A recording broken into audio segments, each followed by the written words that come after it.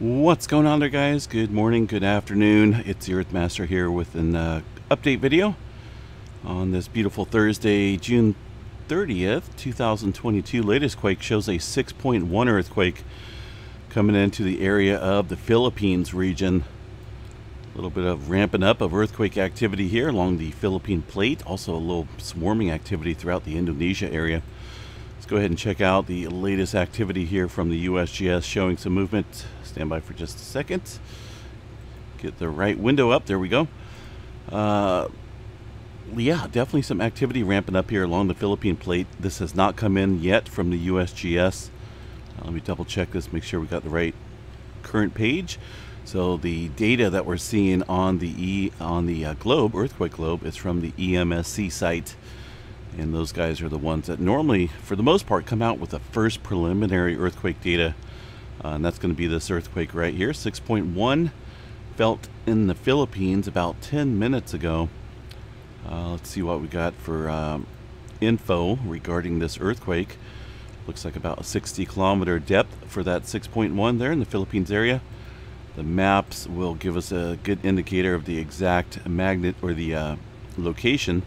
Looks like it's just off this little island feature here north of the Philippines. We'll see what the USGS has to say about this earthquake here. Takes them a little while, but we'll wait on them as well for the magnitude confirmation. All right, taking a look here at the East Coast area, making sure. See if we got any further aftershock activity or further earthquake activity following the movement we seen yesterday. Looks like a little bit occurred overnight. Couple more low 2 magnitudes in this region of South Carolina. Now it kind of looks like. Let me double check. Let me bring back the last 7 days of movement here in this area. Again, this earthquake activity occurring near the Elgin, South Carolina region. 3.6, 3.5, 3.4. So a couple threes there yesterday. Seeing if they added any more earthquakes prior to the movement we've seen. Looks like there was some movement back on the 26th when they also had that 3.4 in the area. So things are still somewhat active out there. No larger quakes today in the 3 magnitude. Just some small microquakes overnight. West Coast area did see some activity ramping up here outside of the Tonopah area just a short time ago. I believe we had a 3.9 right here. Try to keep it below that 4.0 threshold so it doesn't look as big. But yeah, things definitely can ramp up here a little bit along this area of Mina, Nevada, Tonopah area. It's been a little spotty in terms of the swarming activity that we normally look for following the 6-pointer they had back in 2019. Sometimes aftershocks die off for a little bit and then they'll come back under pressure and show a sign of some swarming, and that's kind of what we're looking at today. Excuse me. Grab some of my coffee. Coffee on a hot day. Oh yeah. See what else we got. Looks like some movement out south of the Warm Springs area. A little bit of swarming kicking up there as well. West Coast activity, not a whole lot going on in northern Cal. 2.0 yesterday into the area of the Mendocino Triple Point Junction area, just south of the Cascadia Megathrust area. A little bit of movement along the Calaveras Fault Zone we've seen as well. Kind of curious, waiting for these guys to pull up their earthquake. I know for a fact we've seen it coming in pretty strong on the I think we looked at the Japan station here. Stand by for a second while this thing kind of kicks up, and I kind of want to show you guys the seismograph station in Japan that's picking up the 6.1 there from the Philippines. Pretty strong signature right here of that said earthquake. Again, this is a Japan station that's picking up that pretty good sized earthquake. Definitely looks like it's 6, right around the magnitude 6 area. All right, back to the map here. Alaska looks like they're starting to really pick up in the activity here along the Aleutian Trench with pretty good swarming activity. A lot of this movement pretty deep as well into the subduction zone. We got one here, 2.1 at 153 kilometers. Some other shallower earthquake activity upstream, including a 4.0 in this area. So definitely some heightened movement taking place today in this area. There's the earthquake, a little bit of downgrade from the USGS there. Looks like these guys are keeping it at a 5.9 at 36 kilometers. It has been reviewed by the USGS.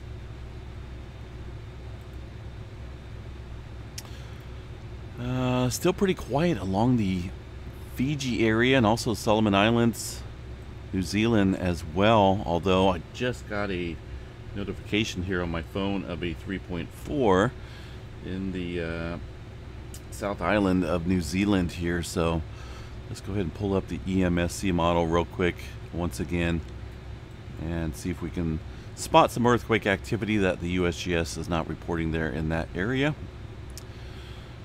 And stand by for just a second. Here on their large map it's not showing anything, so we have to zoom in a little bit to pick up the magnitudes that may be a little bit on the smaller side.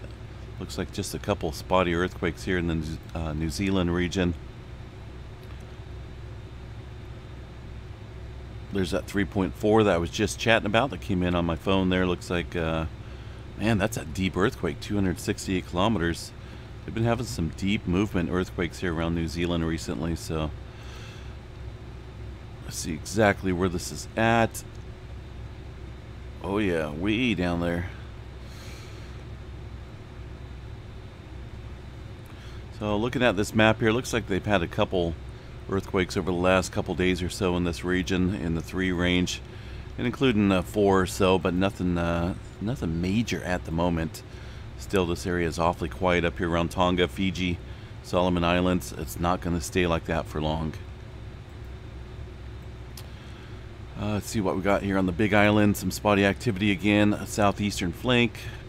Looks like Loihi Seamount. Little spotty activity on each side. South America has shown a little bit of movement over the last 24 hours with a 5.1 pretty deep into the Peru-Chile Trench. A couple other 4s in there as well. All of them super deep. Puerto Rico area lighten up a little bit with a 3.1 outside of the swarming area that we normally see. Aside from that, Puerto Rico Trench looks pretty quiet throughout the region there. So let's see what else we got. Let's double check Southern California area. No major swarms overnight. Looks like some spotty activity that occurred yesterday. Yellowstone National Park, we'll give them a real quick update. Doesn't look like a whole lot popping up there at Yellowstone right now. These are the seismographs here. A little couple small, very small microquakes overnight looks like. But aside from that, things pretty clear.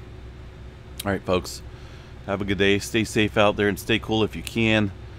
Just wanted to get this update out on this 6.1. 5.9 from the USGS.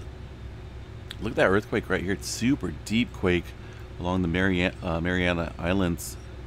Kicked up, looks like overnight. Of course, this deeper earthquake activity here does not only scoot everything here to the west a little bit more, but increasing pressure in this region. So no surprise to see that larger earthquake activity in the Philippines area. 3.4 there in the South Island of New Zealand. All right, guys, stay safe out there. Things getting ready to rumble, I think. We'll chat you guys a little bit later on in the day with a more complete update.